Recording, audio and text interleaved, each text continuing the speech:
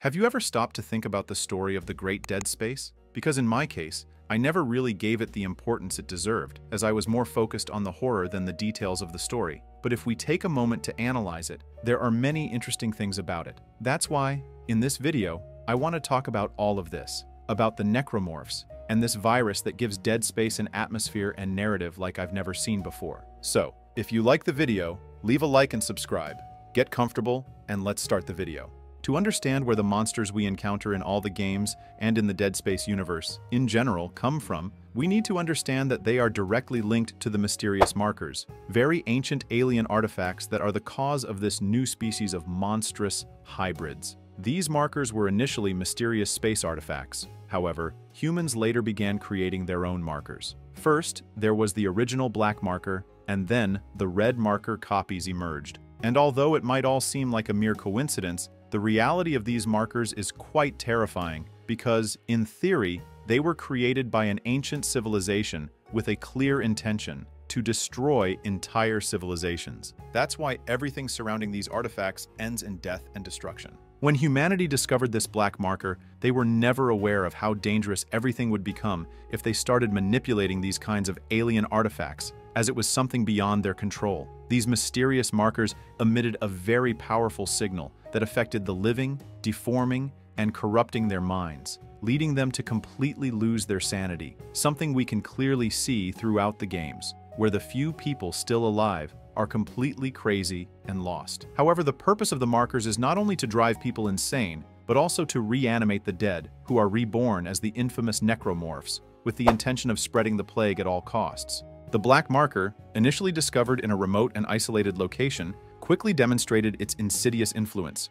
Its signal began to distort human perception, plunging individuals into extreme paranoia and violence. As the living succumbed to madness, the true horror of the marker unfolded with the grotesque resurrection of the dead into necromorphs, abominations serving the malevolent designs of the marker. The destruction was swift and complete, initiating a cycle of death that spread alarmingly. Now that you know a bit more about the origin of this madness, let's explore what we understand as the necromorph virus, which, in my opinion, is very poorly named. Unlike conventional viruses, the necromorph infection is not a biological pathogen, but the physical manifestation of the marker's signal, a force that rewrites the genetic code of corpses, transforming them into monstrous killing machines. The process begins with the marker's influence on a population, inciting hallucinations, paranoia, and ultimately, widespread violence. The dead don't stay dead for long. They are resurrected as necromorphs, each more grotesque and lethal than the last.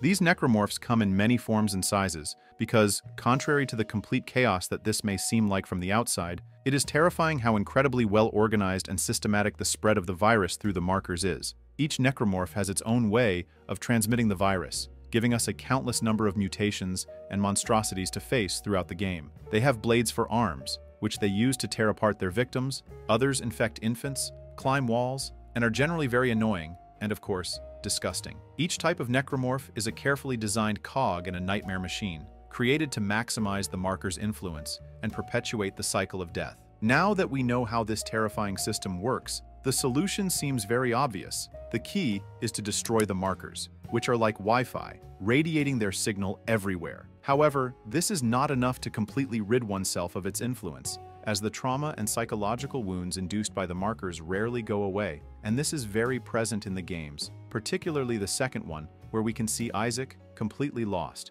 with hallucinations and on the brink of collapse. So, it's not as simple as it seems.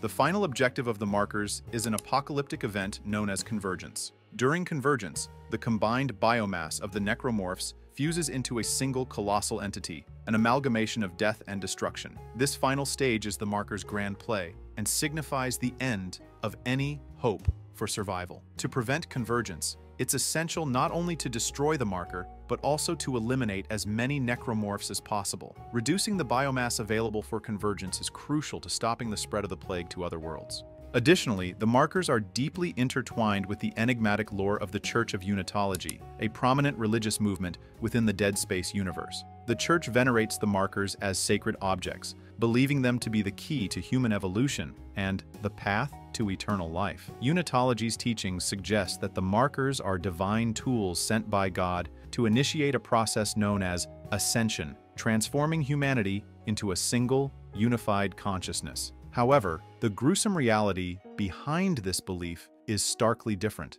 The process involves the grotesque amalgamation of biomass into the necromorphs, leading to convergence. The Church of Unitology's influence extends deep into the political and corporate sectors, complicating efforts to fight the spread of the necromorph plague. Their dogmatic adherence to the supposed divine nature of the markers means that they often sabotage scientific and military operations aimed at neutralizing these deadly artifacts. The tragic irony lies in the fact that the Church's founders knew the truth about the markers' real purpose, but chose to conceal it to manipulate the masses. Their agenda was not salvation, but control and power, exploiting the fear and hope of their followers. As you can see, all of this is terrifyingly calculated down to every detail, and it seems to be on an immense scale. In the first Dead Space, we play as Isaac Clarke, an engineer who finds himself in the middle of all this, obviously without knowing it, on the Ishimura ship, searching for his wife, Nicole. The disaster aboard the Ishimura began with the discovery and activation of a red marker on Aegis 7th,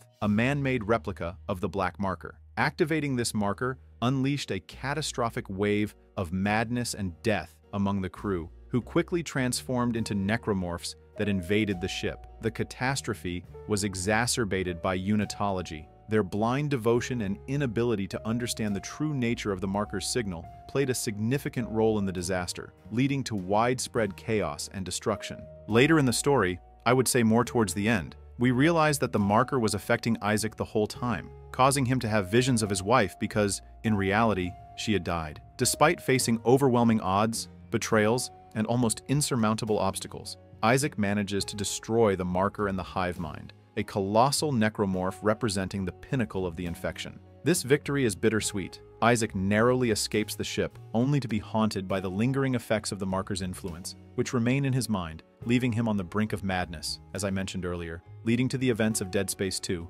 which is my favorite game of them all. If you want to see its story in more detail, leave a like to let me know. I think everything I've told you helps to understand the origin and the way this virus works, and worst of all, its apocalyptic intentions, which completely get out of the hands of mere humans. It's undoubtedly one of the best plots in horror games that I've played, and, as I said, you can skip many details, but all the pieces are there, every event and piece of the story, ready to be read. Anyway, we've reached the end of the video. I hope you liked it. Let us know in the comments your thoughts on all this and on the Dead Space games, as well as if you've played them. If not, I would really tell you to try them out. The remake is great, and I think it's a great way to dive deep into the lore. Plus, there's a series that tells how everything went to hell before the events of the first game. It's also really good, and I recommend it. I hope to see you in the next video.